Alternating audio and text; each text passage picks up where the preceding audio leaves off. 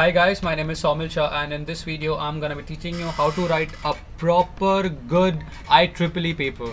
So most of the people do not know how to write a technical paper. This is the reason I decided to make a video on this. So what is the technical format, what should be the font size, everything is very important.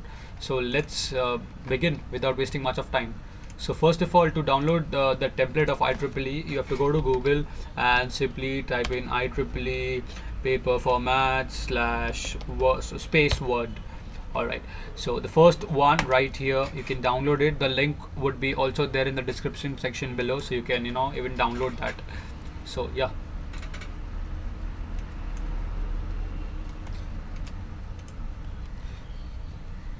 So we would be waiting until the download gets complete, and yeah, you can see the paper, the Word file right here.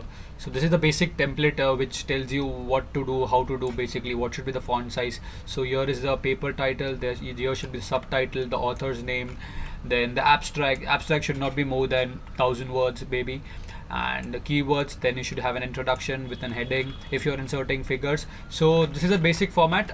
This format will be there in the description section below in the on my YouTube channel. So I'm gonna show you my technical paper right here. Alright, so my paper is about Internet of Things, IoT based cloud data logging system using thingswing.com. So the author's name is Somil Shah and Shailendra Jadeja. So you can have a look at it. My abstract, it's about 1000 words. So abstract should not be more than 1000 words. You should have a keywords, you should have an introduction. So this is how it looks like. Then I have a basic description about what hardware I'm using. You should describe your hardware in detail about and also the specification. What is the minimum temperature range, maximum temperature range, repeatability, reproducibility, etc. basically. So after you're done with that, so you can have a look at it. Whenever you insert figures in your picture, make sure that you give a proper labeling to the figure. That means figure 1 pin diagram of DHT11 temperature. Naming is very important, so make sure you do that. That should be very proper basically.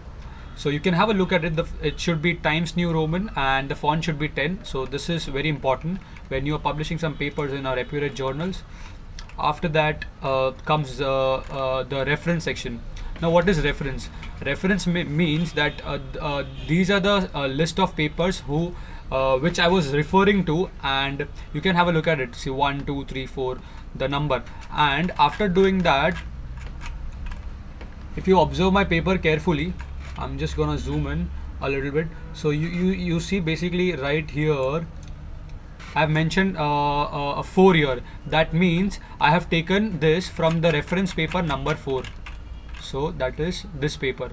This is very important because you should know how to write a paper. So whatever data material you're taking from any other paper or anybody's paper, make sure you add that in the reference section. And also you have to define that, which reference paper, that is number 4 or 3 or etc.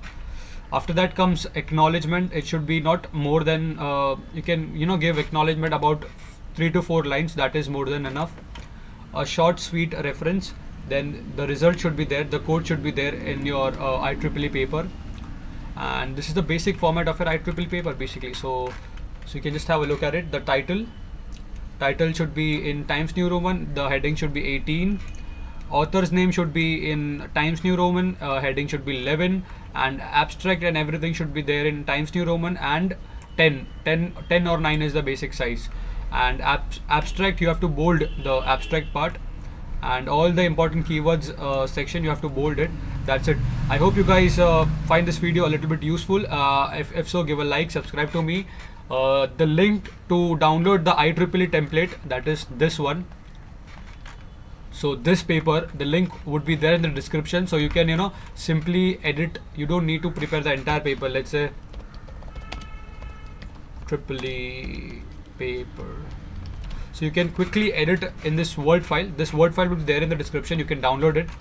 So that's it for now. If you guys like my project videos and ideas, do give a like, subscribe to me. If you have any questions, list your question in the comment section, and I would try my best to answer all your questions. That's it guys, and see you guys next